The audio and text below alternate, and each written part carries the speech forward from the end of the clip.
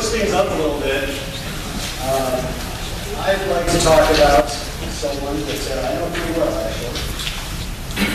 He's coordinator for conservatives concerned about the death penalty. Now, I think about the death penalty, I'm in favor of the death penalty. But when I started talking to Marc, Hyden, about it, and I started looking at the website of conservatives concerned about the death penalty, I was really shocked, to be honest with you, how many conservatives, and pretty household name type conservatives, are against the death penalty. We generally think maybe Catholics, Libertarians, and the like, but a lot of social conservatives, and I saw statements by Pat Robertson and S.J. Sekulow, I think Brett Blazell, so it's very interesting. But let me tell you about Marc. He's with conservatives concerned about the death penalty, which is a network of political and social conservatives questioning the alignment of capital punishment, conservative principles and values. He was first used to work for the NRA. Was a manager for a national congressional race in North Carolina. Served as a public affairs liaison with GMA in Georgia, and was also an aide to the Senate Pro Tem here in Georgia as well. And most importantly, I think, probably his claim to fame is that he is my nephew. Anyway, ladies and gentlemen, Marc Hyden.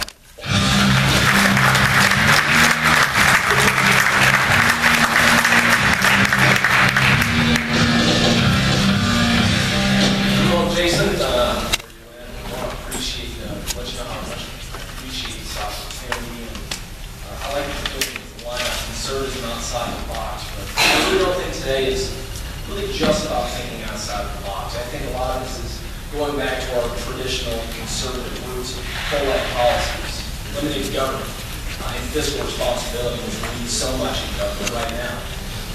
I'm going to be yelling out Jonathan every couple seconds. Go to the next slide, so I just want to let you know that there's Twitter. My name is Marc Hyden, and I'm the National Advocacy Coordinator for Conservatives concerned about the death penalty. We are a national network of conservatives and some libertarians who believe the death penalty is inconsistent with some of our conservative principles for one reason or another. And I started this work, as Jason said, after spending time with the National Rifle Association in the state of Florida. I saw Pat Tebbitt run around some of the work together with Tommy Williams. And I worked on GOP campaigns throughout the Southeast. So what I'm trying to say is conservatism is very close to my heart. And for a long time, I just accepted that because I thought it was another part of conservatism. But I began to soften my view once I compared today's system of capital punishment with conservative principles that I hold dear. But don't just take it from me, but a lot of national leaders that work with conservatives concerned about the death penalty. Jonathan? Like Jay Sekulow. He's been there almost since day one. He's one of our biggest supporters, and he opposes capital punishment because he believes that no man, no woman is beyond redemption, and that we as humans, we don't get to play God. Jonathan? Brett Blazell is another that's been there since day one as well, a very avid supporter of ours. And he similarly opposes capital punishment because he believes there's viable alternatives out there that don't impede on the possibility of salvation. Jonathan? Richard Viguerie, for those of you who don't know him, he's known as the funding father of American Conservative. He was one of Ronald Reagan's advisors. And he was one of the first conservatives to come out against the death penalty. He helped launch conservatives concerned about the death penalty. And he opposes it because he believes it's like so many other government programs out there that we as conservatives know are costly and rife with injustice. Julie Borowski is a personal friend of mine, a recent CPAC award-winning blogger, and I sat down with her and I was surprised how educated she was on this subject. She had a multitude of reasons of why she opposed capital punishment. Her top three was she doesn't trust the government to do much. She thinks this gives them far too much power. And it's more costly than life without parole. So it's inconsistent with fiscal conservative. And it risks innocent life, which all of us that are pro-life should be concerned about. Ron Paul recently endorsed conservatives concerned about the death penalty, and I tell you, we were thrilled to have his support. I felt very fortunate. But he just simply stated capital punishment was completely inconsistent with traditional conservatism. Now, each one of these political and thought leaders, they all had their own personal journey that led them to believe that the death penalty was, let's say, problematic for a variety of reasons. But today, I'd like to talk a little bit about my own personal journey. As a pro-life advocate, I had a really hard time justifying the death penalty once I found out that over 140 individuals have been wrongly convicted and sentenced to death. And many others have actually been executed, and there was serious doubt regarding the veracity of their verdict. Many of these people, I actually have the privilege of calling friends because I've been able to work closely with them, like Anthony Graves. He spent 12 years on death row and another 6 years in prison for allegedly murdering a family of 6. The prosecution in his case fought tooth and nail to withhold the testimony from the real lone killer being introduced as evidence until he was finally exonerated in 2010. He came so close to where he was actually strapped into the gurney and prepared to receive the death penalty drug, knowing that he was innocent. And he's one of the good stories, or not good, but better. Carlos de Luna was not so lucky. He was convicted and executed for allegedly murdering a gas station attendant in 1983. All of the evidence was circumstantial, and there was one person, one eyewitness that they relied on, who said he was 50% sure that de Luna was the perpetrator. Of course, the criminal justice system is supposed to be more than 50% sure before convicting someone, let alone executing them. But mistaken eyewitness testimony is actually the source of many of our wrongful convictions. And after he was executed, a lot more evidence actually came out to suggest that he was actually not the killer. But stories like these happen far too often. But many like to tell me that we live in an age of technology, forensic science, and DNA. Well, today's reality resembles nothing like the CSI television shows that we see on TV. DNA is available in up to 10% of all criminal cases. And we saw recently that forensic science, or so-called forensic science, is often flawed. The FBI and Department of Justice are working in tandem right now to investigate over 2,000 cases and 27 capital cases where they're using unreliable forensic testimony regarding hair analysis. So the government found that it was completely unreliable, much like other forensic information, bite mark analysis, and they led to some serious and disastrous consequences. And here's my case in point. Claude Jones. He was executed in 2000 for allegedly shooting a man in a liquor store in Texas. The key evidence that was central to Claude Jones' conviction was based on a hair fragment that was found at the scene of the crime. Now, forensic experts at the time claimed they were sure, they were positive this was Claude Jones' hair. They said science even backed up their claims. Well, after he was executed, DNA evidence revealed that that was not his hair after all. Stories like his, and stories like I'm getting ready to tell everybody, should offend those of us who are dedicated to protecting the potential of innocent life and promoting fiscal sanity in government. Now, everybody here knows fiscal responsibility, restraint, prudence, that's a simple concept in conservatism. But you know what? Study after study has shown that the death penalty is far more expensive than life without parole, and it's even led to tax increases. Why is it more expensive? It's more expensive because the initial trial is many times longer than comparative trials, with more experts, more motions, and a mountain of legal fees. And there's an additional trial that's unique to capital cases. It exists just to see if the offender can receive the death sentence. Then there's the appeals process. This process is so long, it's an automatic process, it's decades long, and it's the longest in the criminal justice system. It's so long that many offenders actually die of old age while they wait on the death penalty. You need to consider housing these guys, because they're housed on death row, which is far more expensive than housing in a maximum security prison in general population.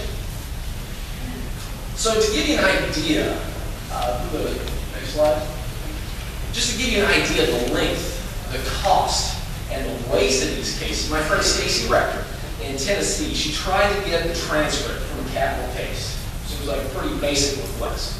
She couldn't afford it. Not because she lives in poverty, but because the transcript was 115,000 pages long. You stack that up, you bound that as a book. That book can be over 38 feet thick. It's more than 6 times as tall as I am. That makes the Bible look like a casual afternoon read. But you know what? Somebody has to pay for these expensive and lengthy processes. And spoiler alert, it's you and I. We're the ones that get stuck with this bill.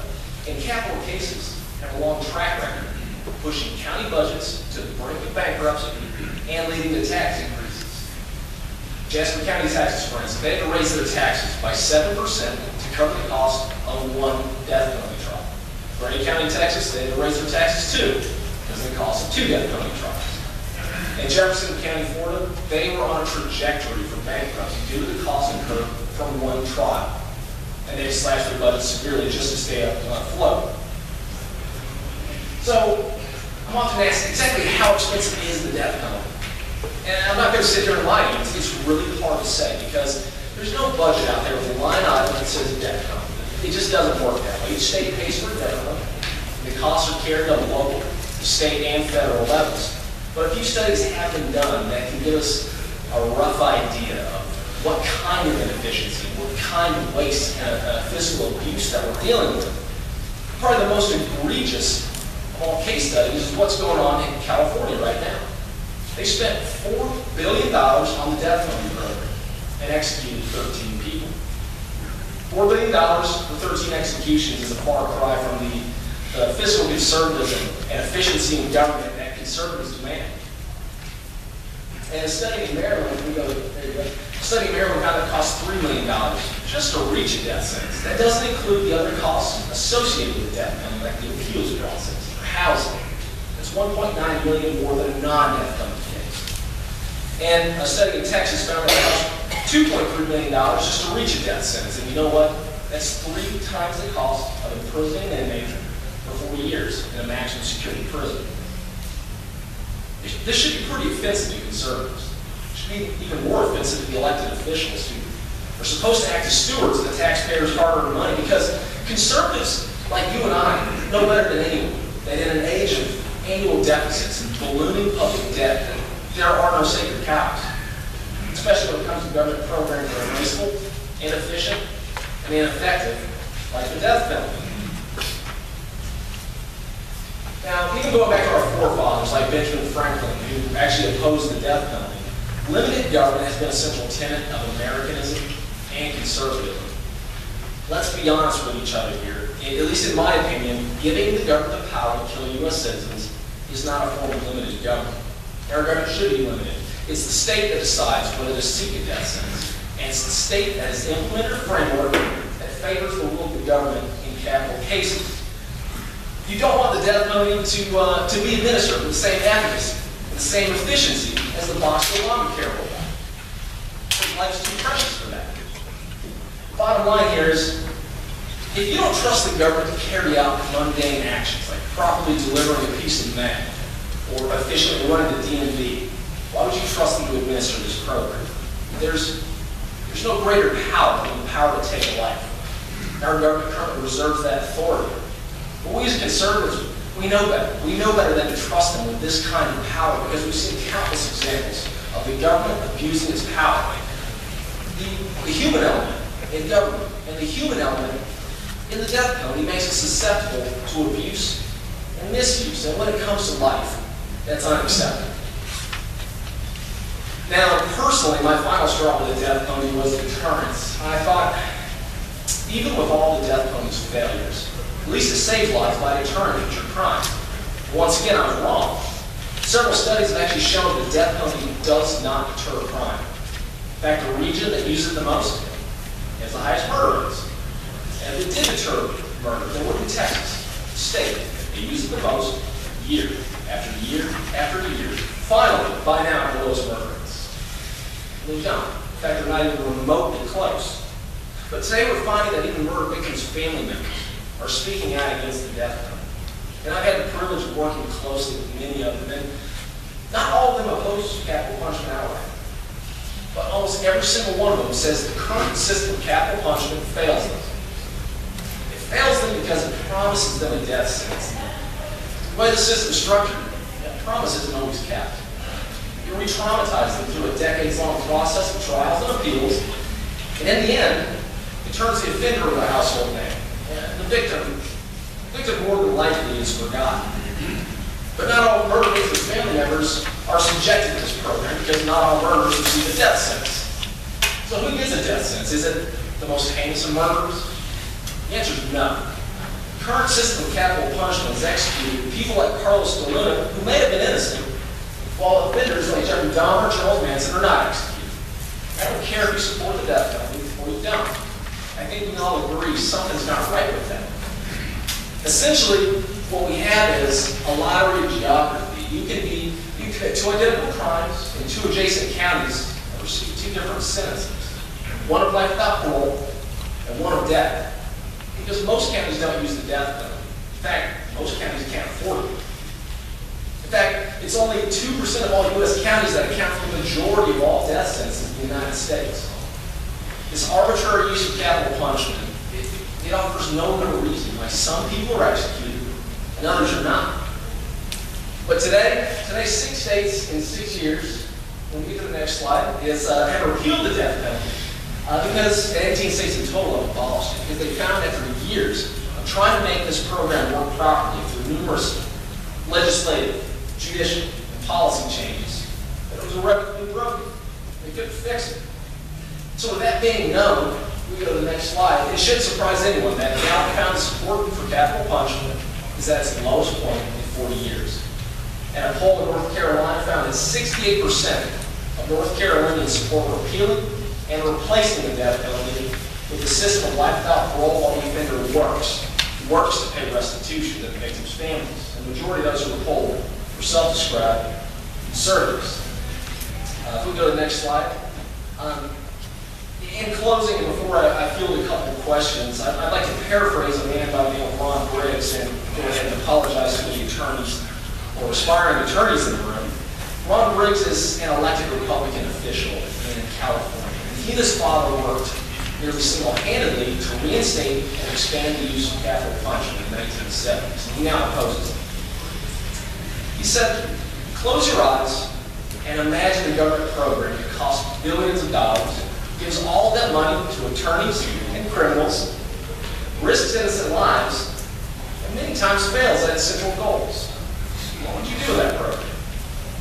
The answer is you'd repeal it.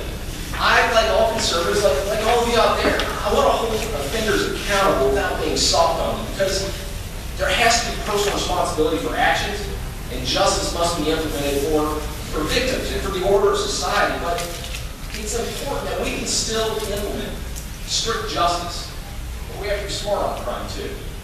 We can't continue to support the death penalty when it's run so poorly. It risks innocent life. It hemorrhages taxpayer dollars when cheaper alternatives exist. And it gives the government power it neither deserves or should be trusted with. But whether you support the death penalty in theory or biblically, I think all of us can agree our government doesn't run this program well, or up to theoretical, or up to biblical standards. It never has, and it never will, because there's no such thing as a perfect government program. And a program designed to kill guilty U.S. citizens has to be perfect, because there's zero margin for error in dealing with life. When the government kills an innocent person, it becomes no better than the offenders that it's trying to execute. And with that, if we want to ask a couple of questions, I'd be happy to take it to you. Do you pose the death sentence even in the case of treason during a time of war? And I'm talking about based on a trial, not based on an arbitrary drone strike. Good question. That's more of a federal level. We deal with it on a state-by-state legislative basis. And I understand that sometimes you have cases that are very obvious that they may be guilty, but the system is imperfect. So having that system in place where we can put people to death puts innocent lives at risk. So I pose the death penalty out. Yes, for someone that supported the death penalty for a long time like myself, you present a very, very good, solid case to reconsider. But lately, as some people are in the process of transforming America, they want to now offer voting rights to felons. So where do we stop the transformation. You know, some of it might be suitable for what we need to do. And then we have felons sitting in prison, which, you know, let's give their road right back to vote. How do we balance this stuff? That's a much broader criminal justice question, and you know, I have a very narrow scope when it comes to just the death penalty within the criminal justice system. So that'd be a little bit outside of my comfort zone with that. So I apologize. I can't add anything to that. Anyone else?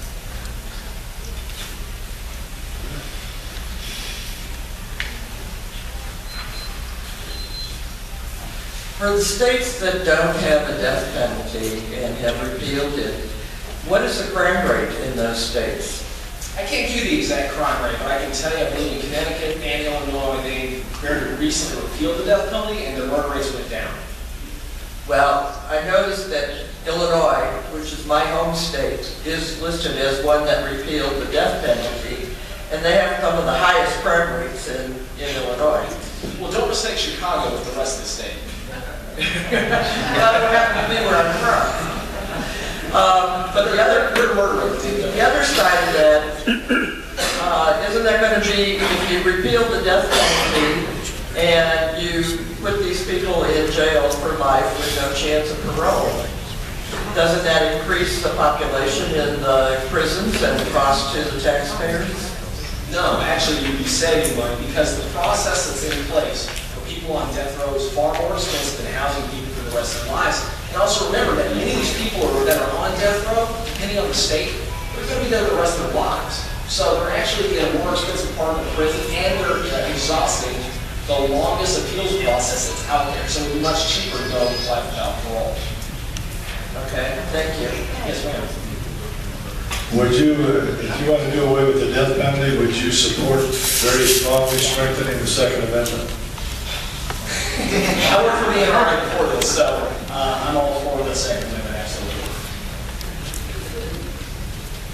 I was just going to ask you, because some studies have been done, actually, polling been done in Georgia of the possibility of appealing it or repealing it.